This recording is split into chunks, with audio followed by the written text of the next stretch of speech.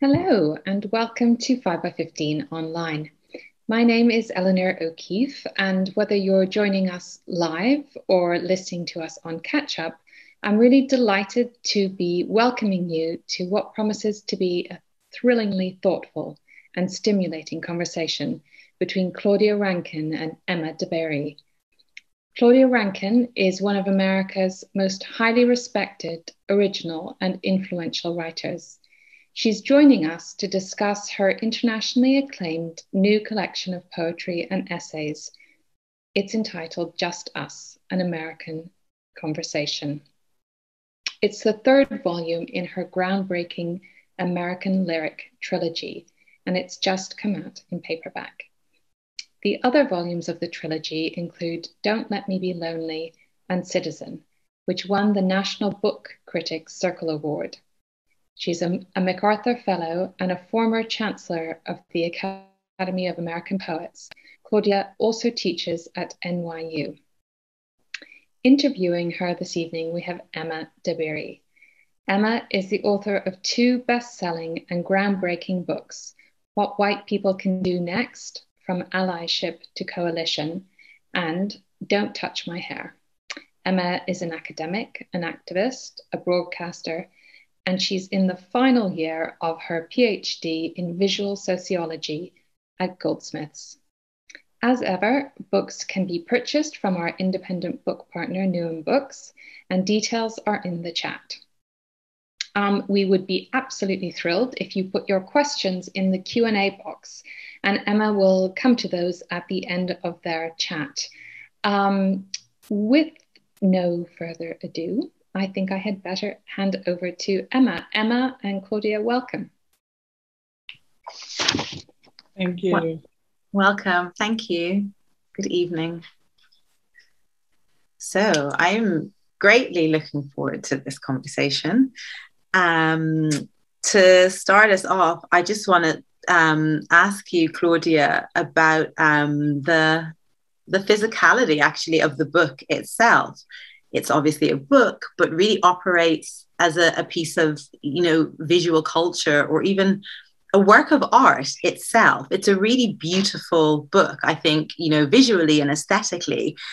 And the design features, some of the design features in it are also really interesting. What I particularly loved was how, as an academic, you incorporate referencing and fact checking into and your notes and sources into the design. So rather than that being something that you have to kind of, shy away from writing a non-academic book, it's actually something that you kind of foreground in a way, but present in this really beautiful and innovative way. Could you tell us a little bit more about the process behind the design and, some of the thinking that went into that? Well, Emma, it's a real honor to share this virtual space with you. I'm a great fan. I feel a student of your work, and so it's an honor to be here. The design of the book, it's a great place to start, actually, because I thought a lot about it. It's a book that was less interested in the communication of information through the words, but more interested in the communication through form. And so we're in a moment where, as you write about, people rely on public media, Wikipedia to get their information, Facebook, etc. And so we've lost the kind of rigor of fact-checking and the ease in which alternative facts and alternative history fall into the culture and become real is frightening and has frightening ramifications. And so I wanted to put together a book that fact-checked itself. And fact-checked itself not only in terms of looking at the academic sources, but also psychologically. So I hired a psychiatrist, and we went through all of the essays together. And I would ask her, why do you think I said that? Why do you think I did that? Why do you think I was upset about this or that thing? And we discussed it, and I tried to fold some of what I learned into the rewrite of the essay. And then I hired a fact checker, an actual fact checker, and he and I went through all of the essays and brought in legal documentation as well of other things. And then I brought in a lot of the, my stuff that I wanted in. And we had a lawyer look at the text. And then I had the challenge of creating a page where all of that became apparent. And so that's why the recto page and the verso page are in conversation with each other. The little red dot points you to moments in the text where my memory of something might be a little bit off. The real fact is this. My memory of it and how I would have said it in the conversation with you is this. And it was important that the conversations actually represent what actually happened, because the final stage was to take the essay and give it back to the person I had the conversation with and say to them, is this the conversation we had? Is this what you remember? And do you think it, more or less represents exactly what happened? And no one ever said, no, this is not the conversation we had. What people said were, no, this is the conversation we had. This is what I said, this is what you said, but it's not necessarily what I meant. And when they said that, I said, well, will you write down what you meant? And we can add that in as the final step of the essay. Yeah, that's so incredible. What a process. I've never heard anything quite like that. I absolutely adore that answer and that rationale. I think there's a part of the book where that happens, where you go to see a play with a white friend, and there's an instruction given to white members of the audience, and your friend doesn't follow the instruction, and then the book follows your internal analysis of what that means and how that affects you. And you then present this information to your friend, and she responds in writing, and then you include her response in the book. And the difference between your interpretation of it and your interpretation of why she didn't move, and then her rationale or justification for why she didn't move, is so fascinating to watch unfold. And it makes one think, what would have happened if you hadn't had that exchange, if you hadn't challenged her or asked her to further explain, or if you had, but she had decided not to write back in response. And including that whole exchange in the book, to me, was just one of the most, kind of powerful things I've read. It's just, it's just such an innovative way of writing, and is so kind of collective, and so moves so far away from the writer just as, your individual subjectivity and interpretation being, kind of being sacrosanct. So I think we've moved slightly on from what I wanted to ask you, but it was just what you said made me think of that other point in the book. To return more specifically to the design of the book, could I ask you to read a little excerpt about design, more, or one that kind of illustrates some of that more clearly?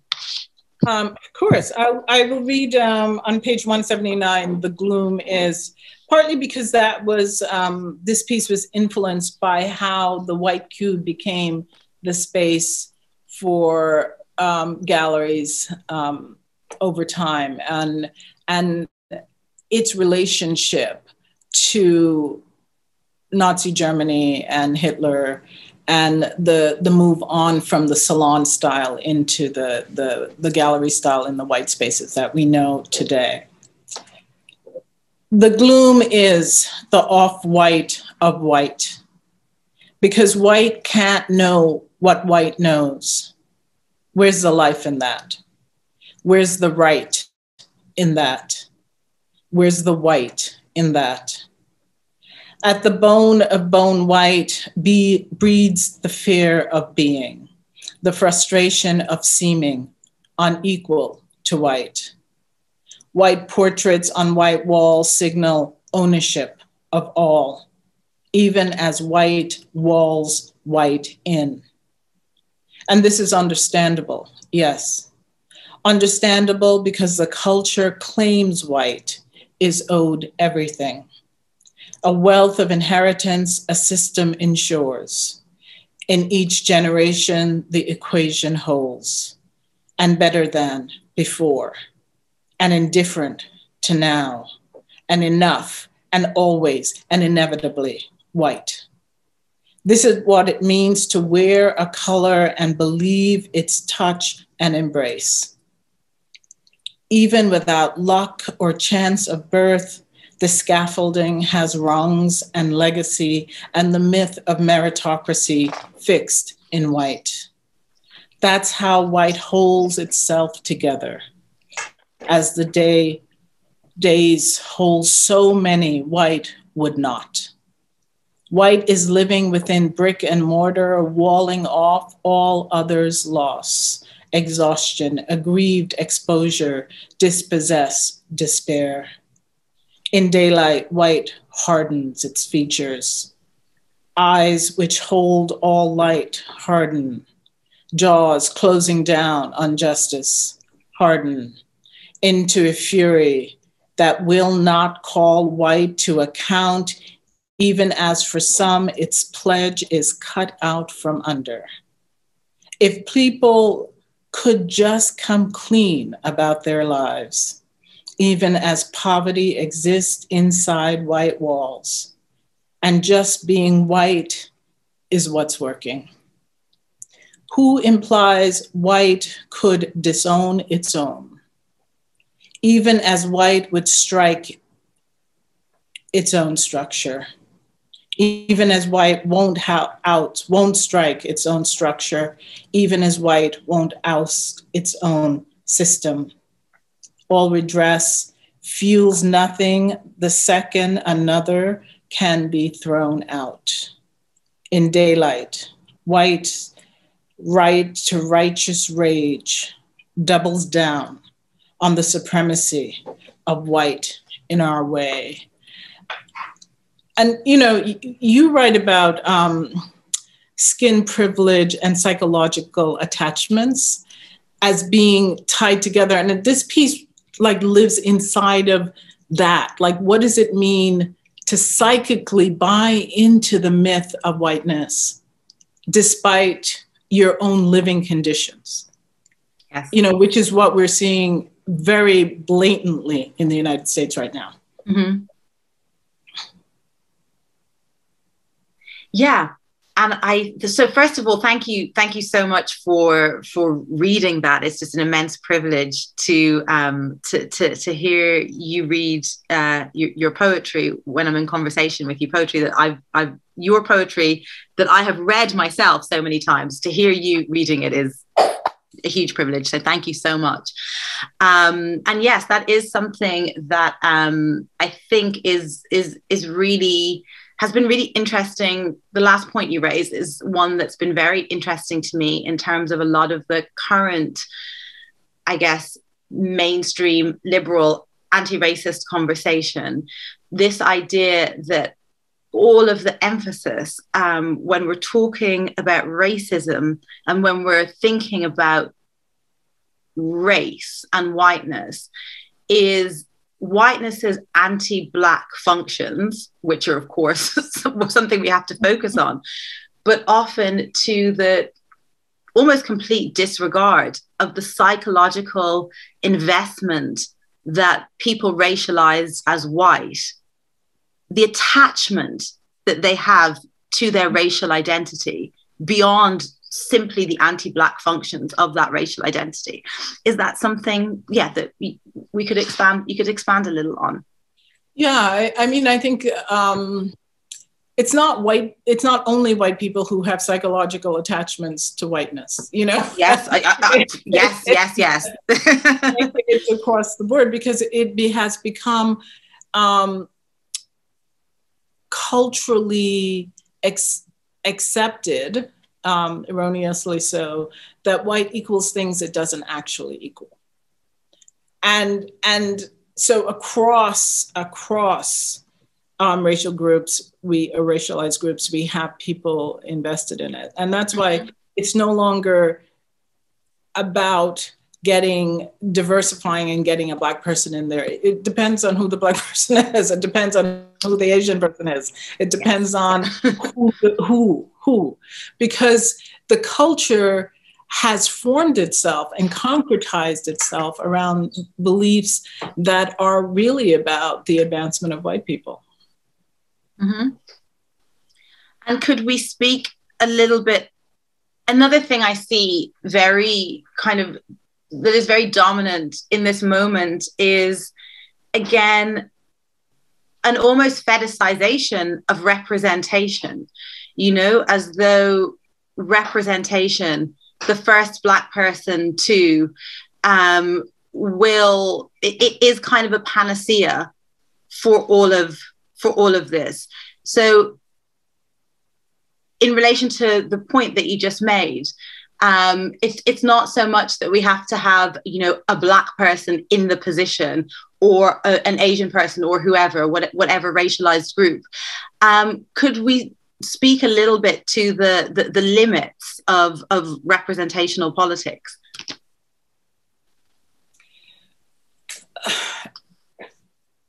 I think there are two things. I think that when people think about diversity, they're thinking that if you have all of the same people in a room, that their investments will line up. And so many things will not. If you have a room full of men, they're not going to think about childcare. I mean, this is a stereotype. It's not. Yeah. I'm sure there are men who think about childcare, but if you have women who have just had children, and the men might have had children, but they didn't, then you have a better representation. So if you have people of color in the room, you have other things being considered. So it's not that I don't think that at times it's useful to have a diversified pool of people in these discussions, but I just don't think you can take for granted what a person's affiliations and beliefs in terms of many things are just based on their skin color or based on their group identity. I mean, we saw that very blatantly in the Supreme Court. We now, one of the things that our former president did was put a woman in the Supreme Court who is in support of taking away women's rights to choose. So that, it's not, people are hesitant to think about things in nuanced ways. But it has to be approached that way, because you cannot believe that these big categories are just going to line up. They don't just line up. And these people are chosen specifically in order to enact and perform certain things depending on who puts them in place. So I'm not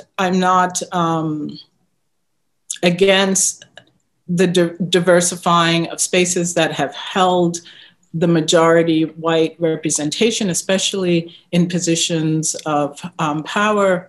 But I am interested in a more nuanced look at the people who are moving into these positions. Absolutely. I think it's something that as well that is very apparent with the current British cabinet, where it's the most diverse it's ever been, but also in many ways the most if what they want comes to pass, also the most draconian that we've had in decades, you know. So exactly, these things can be turned against their initial intent very easily. Yeah, absolutely. And I think that speaks very strongly to the necessity of, well, the necessity of nuance, and us needing to have nuance in our demands, you know, because if our demands might be met, but they might just further our oppression or our exploitation, unless we've been mindful about really what it is we're demanding and kind of thought it through to its logical conclusion. Exactly. And you talk about, you know, coalition building as a necessary redress to what we've had so far. And I think one of the things that allows is the discussion of certain things across bodies, basically, and allows a more I'm going to keep my word. I'm going to keep the word nuance. Enactment in the implementation of laws and policies that affect a large number of people, like healthcare, for example, in this country. Yes, yeah, absolutely. And actually, that was something that I really wanted to move on to discuss with you. Actually, I wanted to ask you. Okay, before I get to that, sorry, and I will come to it. But just before I do, I wanted to ask you how you felt the world and racial discourse in particular had shifted between, or indeed if it had shifted, well, I would say it has, from the publication of Citizen to the publication of Just Us, an American Conversation. And do different cultural moments demand different responses, even if they're over, relatively short periods of times? Yeah, I mean, the obvious answer to that is yes. But I think certain things have shifted. I agree with you. I'm not saying that. Oh yeah, sorry, I did say they have. Like, I'm not saying they have, and I'm like, I did blatantly just say they have.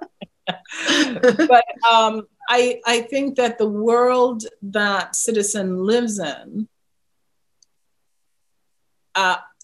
is a much more discussed world. But I don't know how profoundly the structure has shifted, and I can't know that yet. Of course. I can't know it yet. But we are seeing people move into positions, and we, so in the face of a need for the examination of policing in the United States, we also have somebody like Mitch McConnell who has lined the courts with conservative judges across, while the former president was doing what he was doing, you had the Senate doing what they were doing, which was creating a court system that will keep certain things in place. We've had voter suppression laws. We've had, what happened in Texas with anti-abortion laws. We've had, so we have more discussion. We have more public discourse around what is wrong and the need for justice than we had when I wrote Citizen. But how much systemic change I can count on, I don't know. I don't know yet. No, I would absolutely agree. I feel that the primary shift in that period is just the level of awareness, I guess, witness Absolutely. But what that means more substantively is anyone's guess at this stage. At this juncture, we don't know. Yeah. I think related to that, and what I was referring to previously when I said I don't want to jump ahead, I wanted to talk about the concept of white privilege, and this something that I write about in What White People Can Do Next, but borrowing from Barbara Fields, where she makes the argument that attacking white privilege will never bring about the necessary coalitions, and that people who want to see real, kind of enduring systemic change need to make the case that what is better for, what is better for a lot of Black Americans is actually better for a lot of Americans, more generally.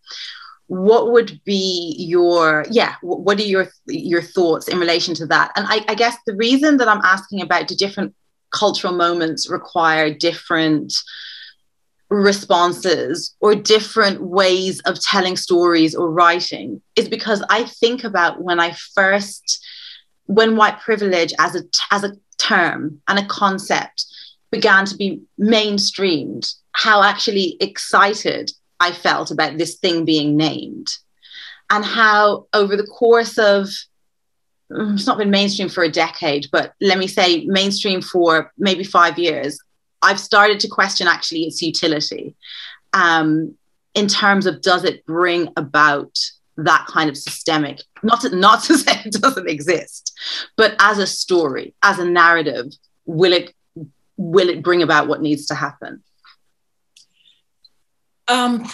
That's an excellent question, because I think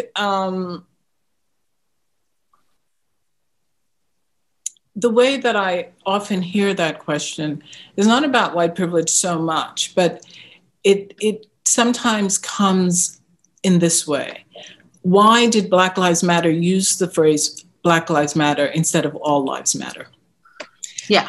And why is it necessary to point at Black lives? Why is it necessary to point to white privilege? And the entire endeavor in this, not just this country, in the building of white supremacy, is the invisibility of white supremacy and the invisibility of what white privilege looks like. And so if people feel at this moment that it feels too divisive or it feels too easy, that's only because it feels uncomfortable. And in order to get to the place where you can have coalition building, you have to move through the places that feel uncomfortable, that seem like they're not going to go anywhere, but we haven't gone anywhere. It's been, like, where have we gone? Where are the alternative phrases that provided a way out of this? They don't exist. They haven't existed. And now we have these phrases like Black Lives Matter or white privilege that actually call forward actual systemic practices in our countries. And people are like, no, it's too much. How are we going to build coalition if you point a finger? It's not pointing fingers, it's making transparent what the entire system was there to make invisible. And now it's out. Now we can talk about what privilege looks like versus what it doesn't look like. We can talk about why Black Lives Matter, it was necessary rather than All Lives Matter. And we can move and build on top of that in the making of coalitions. But it's not this or this, it's this, then this. Yes. Yeah. I honestly believe anybody asking why it's not All Lives Matter and the focus being on Black Lives Matter, is not engaged in any way in a good faith argument and is simply attempting to disrail and obscure, you know. And I think, again, because, oh, sorry, go on. But sometimes when they say, I don't think it's not that they're not involved in a sincere or good faith argument, but it's that they're involved in a no conflict argument. Okay, yeah. Mm-hmm. And the way I've heard it is, if you want to build coalition, why then alienate the people you want to build coalition with? Mm-hmm. Why not give us all lives matter so that we can all be in on the same page? Mm-hmm. And the reason we cannot do that is because of white privilege, and that all lives don't matter in the same way, mm-hmm. and haven't been treated systemically and systematically in the same way. What are your thoughts on something that really it is pronounced in the book I just wrote, and that I think about a lot, is the invention of the racial categories, and the reason that whiteness as a racial classification was invented in the first place. And I think once you have familiarity with that history, the idea of a white supremacy, a white superiority, a white supremacy being, these racial categories are not just neutral, natural things that happen to, exist in nature. They are socially engineered categories, created, black and white, created in order to naturalize the concept of white supremacy and to justify the subjugation of Black people. Race was invented to create and justify racism. So I think once we have a familiarity with that history, the idea that white privilege doesn't exist is just a nonsense, because we see from the inception of the category, this is the reason these categories were invented.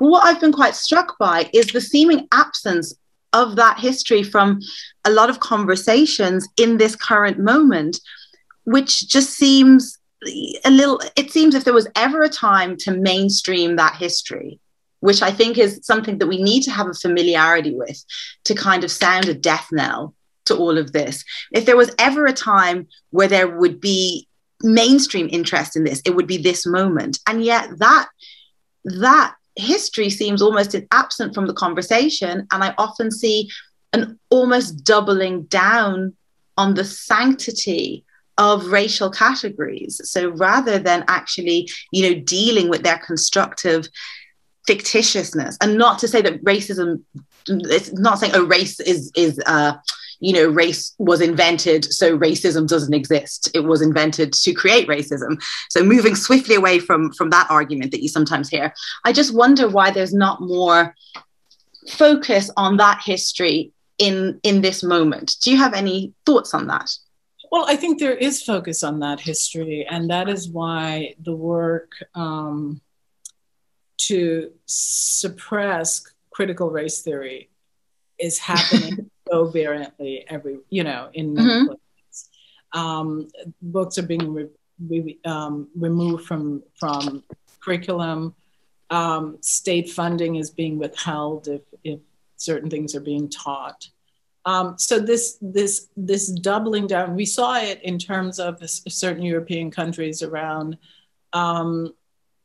their involvement. I'm thinking here a little bit of Poland, for example, their involvement in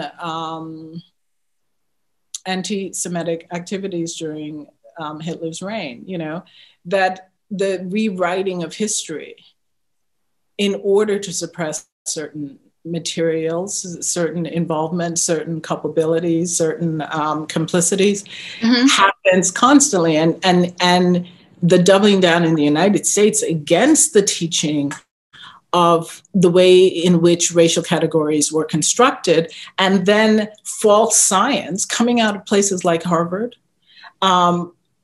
were created and put forward in textbooks as science, you know, in order to create a standard for the superiority of whiteness up against the inferiority of people of color, even though that's been debunked in theory, it made its way into the cultural norm in terms of books we read, in terms of films we've watched, in terms of all the cultural things. So that now, in order to pull it apart, or at least make it apparent, the work has to be as intentional as the intentional work of putting it forward in the first place. Mm-hmm. Thank you.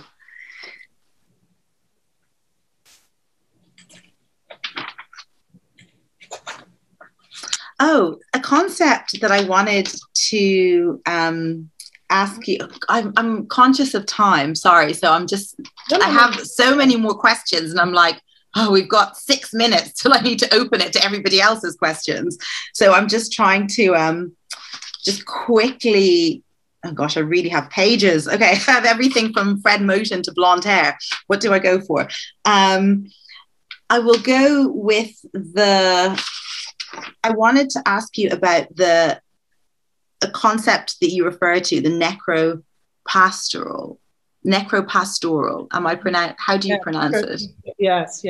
Necropastoral. I was intrigued by that. Would you describe what the necropastoral is? It's page 88. What page are you on? Page 88. 88, okay. I was really interested in that because in a way it's tied to this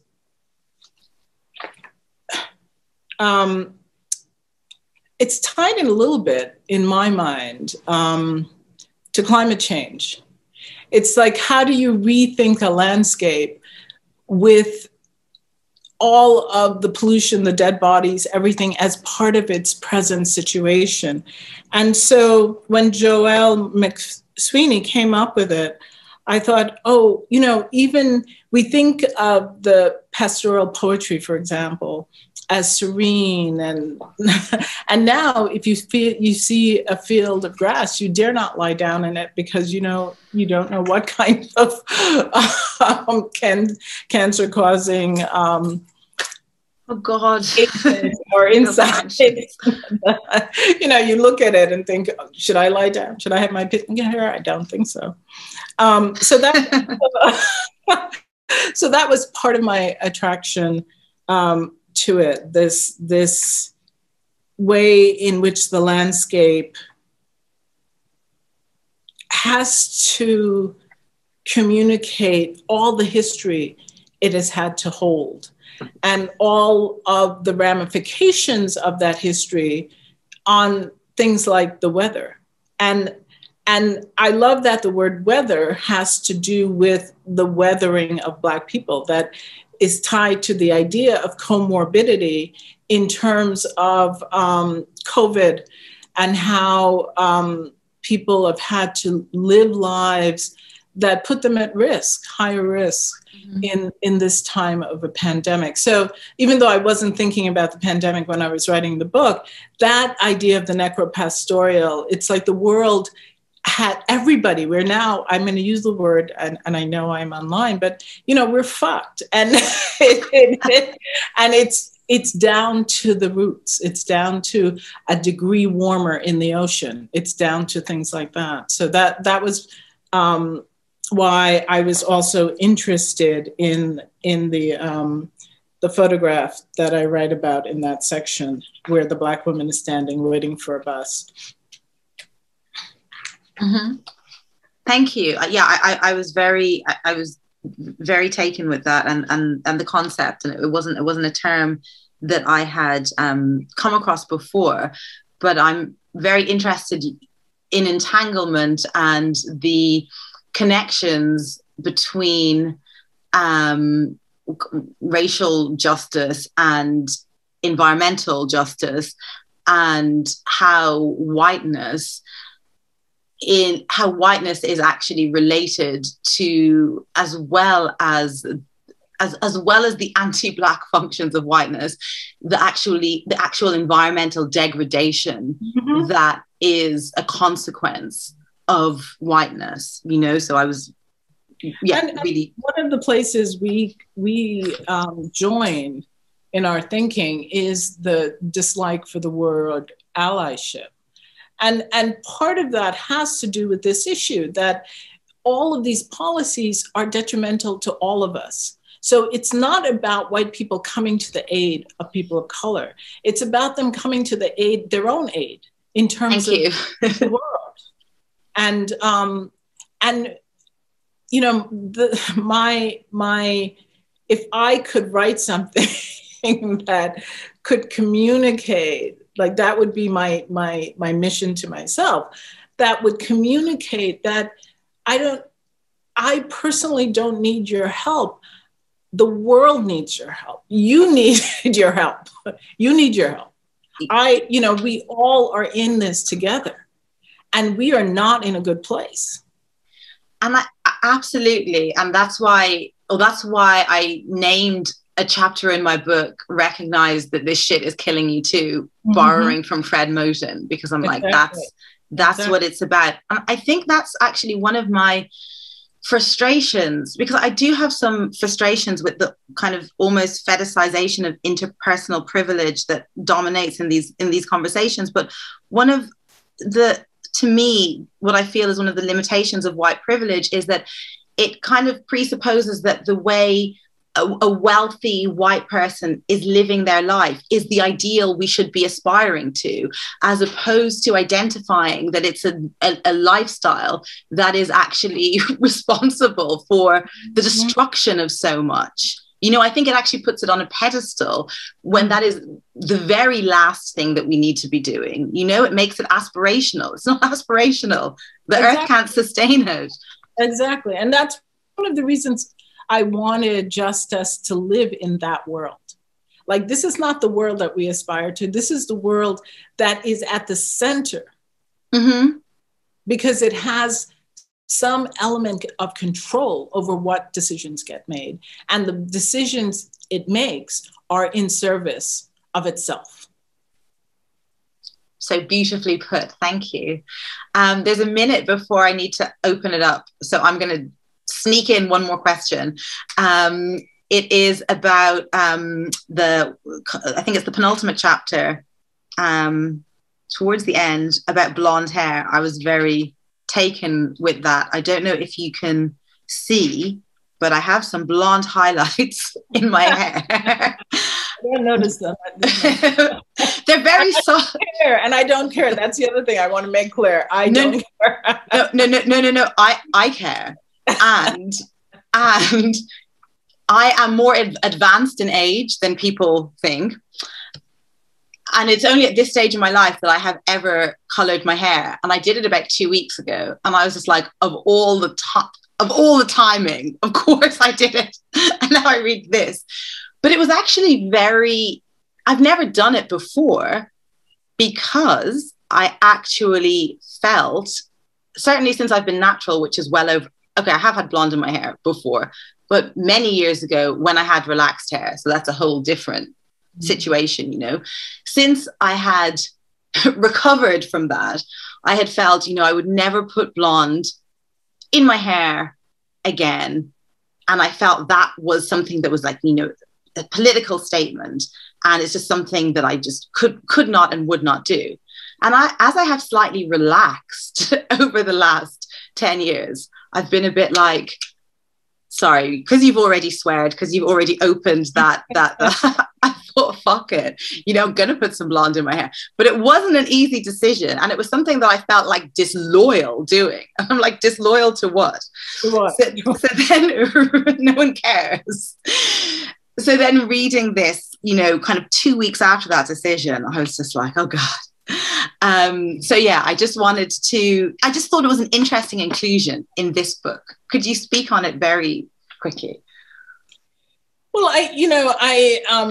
The reason I say I don't care is because I think people seem to think I care. I don't care. I didn't think you particularly cared. You were ruminating, and it was a fascinating rumination. I didn't mean to you, but before you went there, I thought, let me just immediately.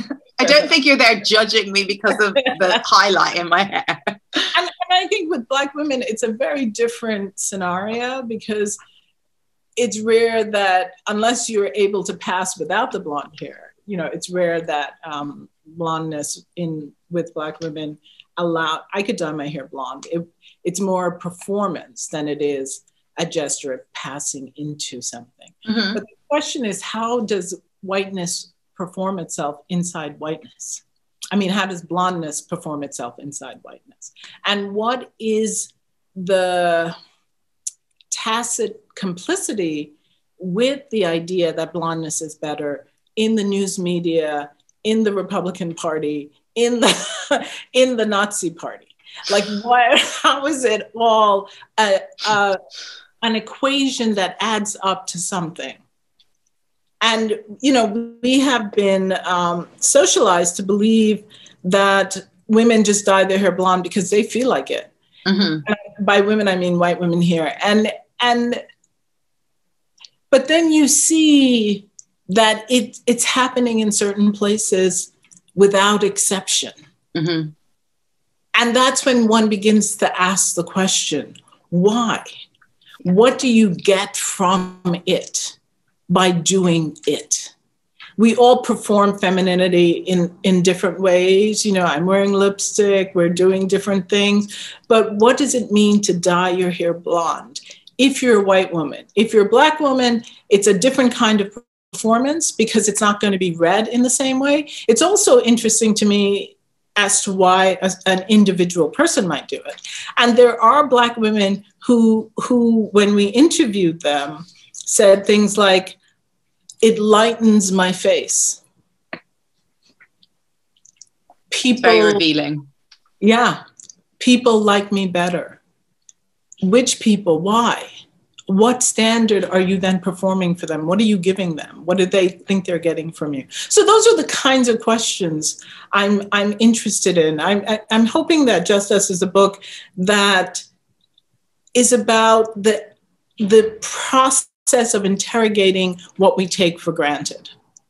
That it itself, it could be anything. It could be things outside of the book. But that the process of the interrogation and the format of the book is about what does it mean to question? The things that are said to you, the things that are done in your in your space, in where you are, the things that you see, especially when it is around the construction of race. I think in this cultural and historic moment that we're in,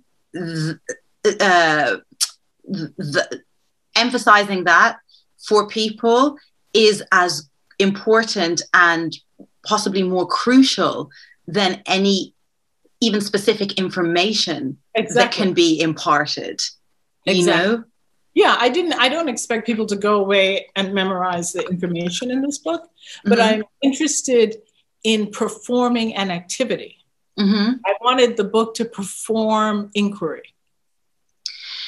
Absolutely. And I think particularly in this moment where there is so much reliance on, kind of social media discourse, often particularly around race, I know people that are getting really all of their information from social media.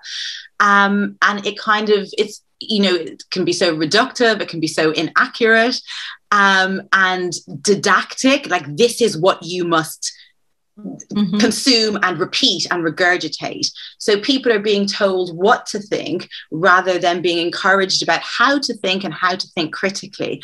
And this book is such I think a powerful kind of antidote to that type of to that, Well, that was the intent, not to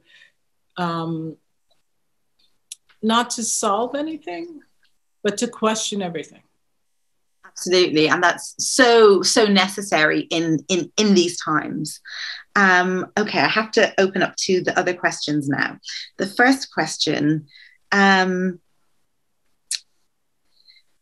Okay. Which books and authors, oh, it's to both of us, but I will start with you. Do you both think of yourself in dialogue with, and who should readers seek out? Wow, that's such a large question. Well, I have your book right here. The last one. Oh, that's the UK edition. But then I think I had a friend who's a cardiologist who recently said to me, she's working hard in the hospital, but she said, I just gave myself the project of reading through all of James Baldwin. And I think that if somebody did that, they wouldn't need to read anything else. Oh my God. They could just read that. But personally, I try and keep up with Fred Moten because I think he's brilliant. And so I think he has a new book out now with Harvey, which I'm looking forward to reading. Sarah Ahmed is somebody I'm really looking forward to. The amazing affect theorist Lauren Ballon passed away recently, and her next book is called The Inconvenience of Other People. I'm waiting for that to come out. I'll make a note of that one. And it's I just read. There's so many books I read that I can't. I just read them. Yeah. I read a book on the plane the other day, which I loved. The author was Herrera, and it was, oh God, what was it called? It was something like At the End of the World. It was 100 pages. I literally read it. I got on the plane in New York, and by the time I landed in LA, I had finished it. Wow, that's quite an endorsement. Yeah, but it would be if I could remember the title. It's something At the End of the World by Herrera. And so, yeah, those are, what about you?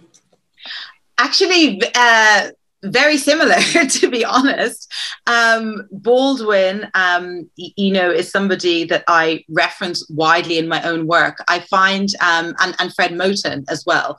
But Baldwin in particular, I find really interesting because, as you said, if you just read kind of widely across his work, you wouldn't need to read much more. I find how often I hear his name evoked in the current moment, and yet in I feel like if people really engaged with his work, so many of the things that I see as, kind of wrong routes to be going down or just problematic wouldn't actually be happening. If people engaged with his work to the level I hear his name evoked, I actually think we'd be in quite a different place. Mm-hmm. So Baldwin, absolutely. Moten, and who, as I was reading your book, I was excited by how many kind of similar people we were referencing. So that made me feel quite in community with lots of people who I've never spoken to. So that was a really lovely feeling. Fanon as well. Mm-hmm. I think I'll move on to the next question because we have very little time. So the book is called Signs Preceding the End of the World. Signs Preceding the End of the World by Yuri Herrera. Signs Preceding the End of the World. Awesome. It's one for me as well. Okay. So you touched on climate change, and in the UK, we are about to begin the COP26 discussions. What does a truly inclusive climate movement look like? Can you read the first half of that again? Sure. You have touched on climate change, and in the UK, we are about to begin the COP26 discussions. What does a truly inclusive climate movement look like?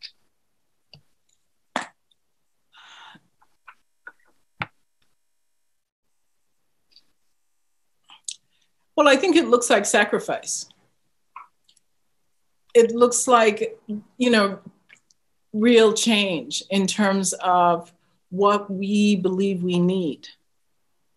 It has to do with emissions. It has to do with kinds of cars we drive. It has to do with plastic.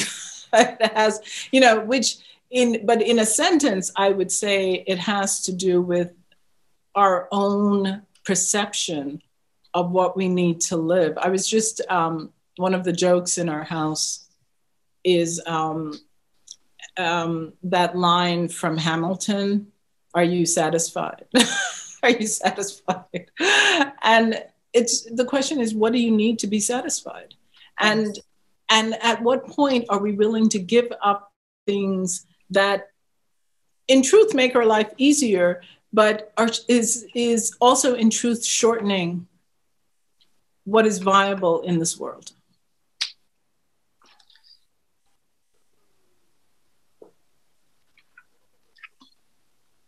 So I feel that things that make our life easier, but are actually shortening what is viable. But I actually think, it's not even so much about sacrifice, but it's about reorientation, as you said, because I actually don't think it's a lot of the things that we would have to dispense of or with are things that essentially, you know, are poisoning us or are making us deeply dissatisfied. I guess I'm just reiterating what you're saying. But you're right. I like the rephrasing of it, because we think we need those things. Mm-hmm. But in fact, to bring up Lauren Ballant again, I mean, she was a great friend of mine. So I was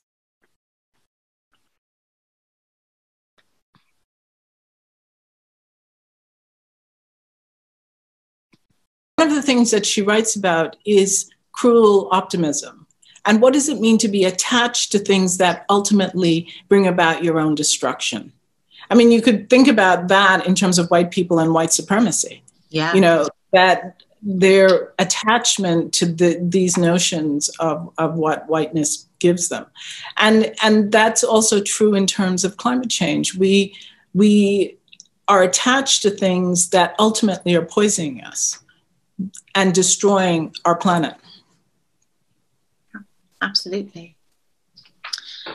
So I think I have time for one more.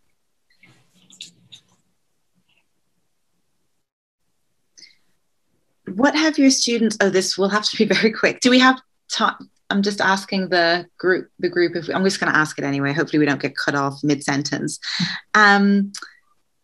What have your students taught you about the extent to which young people are building in solidarity through transparency rather than further division?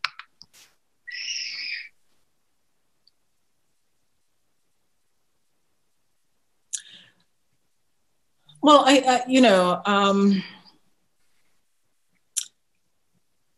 I think that this generation of students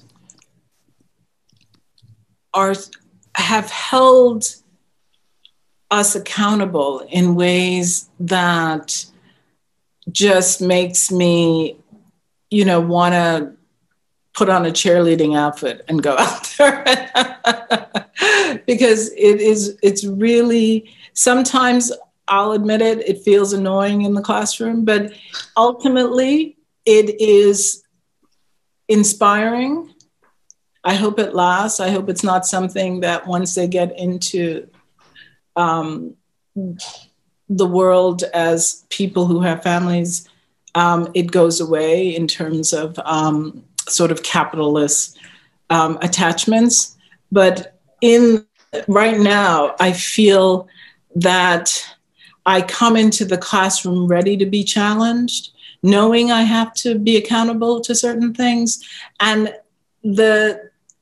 it's great. It's great. It's annoying and it's great. I absolutely love that answer. The acknowledgement that it might be annoying, but it's still of great value. And actually something I really love about I love about your work, one of the many things, is, you know, especially in this time where so many people, well, there's a demand actually that we're these infallible beings that are absolutely right in what we say and right in our opinions, and it's like very oppositional, and you're for or you're against, is, you know, when you're talking about Latinx identity and you're talking about Blackness like outside of America, and you're acknowledging your own kind of lack of information about it and your willingness to learn from the woman that you're in conversation with. And I think we just need so much more of that in this moment, admitting our own unknowing as well. And if everybody was as gracious in doing that, you know, I think we'd be in a very different place. We have to wrap up there. We've gone slightly over time, but thank you so much. That was a wonderful conversation. Emma, Claudia, thank you so much. That was really just so fascinating and stimulating and really, really touching. And I love that we've sort of ended our conversation pointing towards the next generation who remain a source of great hope. Just Us, Everybody, of course, is out now, and the link is still in the chat, so you can click right through and pick up a copy. If you are listening on catch up, do just have a quick Google and find your local bookseller to pick up a copy. I think that's it for this evening, but a really warm virtual round of applause to you both.